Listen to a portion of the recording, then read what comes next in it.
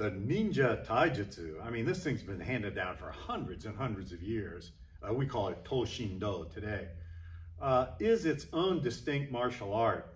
It's not a samurai martial art or karate or jujitsu, a conventional martial art. It has its own distinct methods. Remember, these people were intelligence gatherers. Their objective was to get out of there with the least amount of fighting or damage to somebody else as possible. And so this is the essence of the ninja martial art. So when we compare it to conventional martial arts today, there's some differences. Let's take what we call osotogake, a great outside hook. I push, I sweep the leg out, take the person down. This is conventional martial arts. This isn't ninja martial art at all. I'm here, boom, kick and take the leg out.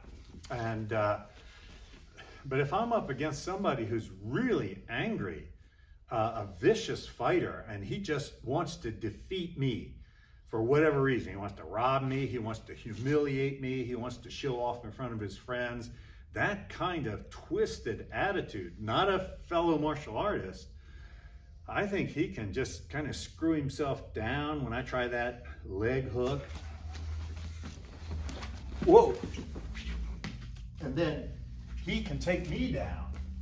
So if we do that slow motion, I go to take him off balance and hook. He just throws his butt back, throws his head forward, and now I'm locked up. I think that's a pretty conventional response. Leg sweep, take the person down. Okay, what are we gonna do about it? What are we as ninja training people gonna do about it? We've got to use a different approach, a different thought method, a different physical technique.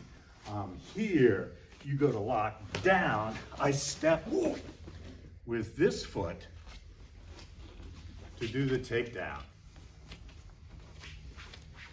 So I push, pull, move in. As he feels this taking place, I'm starting to lose my balance. Can you see his butt's kind of out and head forward? I can't throw him this way. I sink my butt and step with my left foot. Just leave my right where it is and step with my left foot to take him down. Kind of unconventional, but it's the way we teach ninja taijutsu or Toshindo.